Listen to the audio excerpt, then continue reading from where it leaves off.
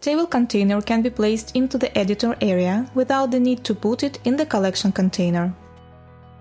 It allows building tables where data can be dynamically grabbed and the table is increased accordingly.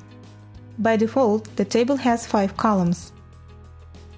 It consists of the table header, where static column names can be adjusted, and the dynamic row, where the fields can be bound. The cells of the dynamic row contain the dynamic text elements, which can be mapped or replaced with the other dynamic elements.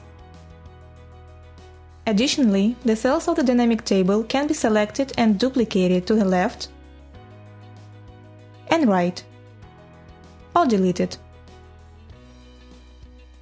The bubble panel becomes available after selecting the dynamic table in the editor. It allows moving up to the element where the dynamic table is nested in, dragging the element over the editor, duplicating the element, deleting the element. Table container can be filtered by selecting the field within the current collection container and assigning a required filter.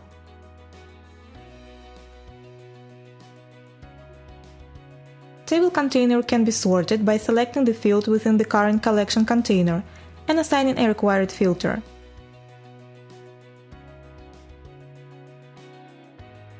The sorting rules are applied gradually, and every next rule will work within the previously applied rule. It's possible to select the elements which should be displayed via the table container. There are 2 settings. To select the starting element, which means choosing the serial number of the element.